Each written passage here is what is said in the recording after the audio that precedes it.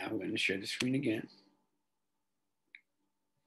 And we are going to look at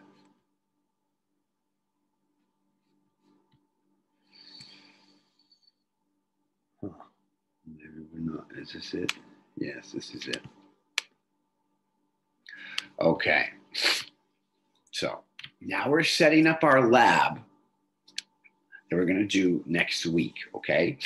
And we're going to do some research. Remember last time in the Apple lab, we had to determine what our statement of purpose was.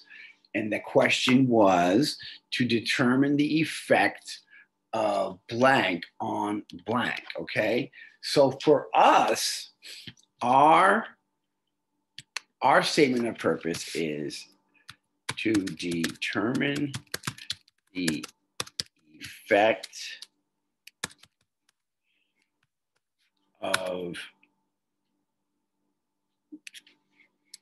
of pH and temperature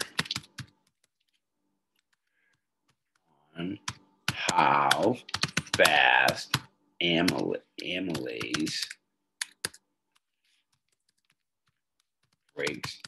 down starch into glucose.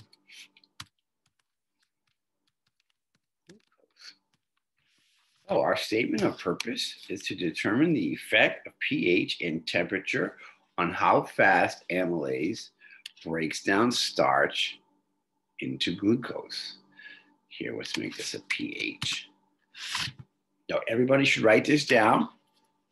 We are going to be copying eventually all of this into our lab that we're going to hand in next week.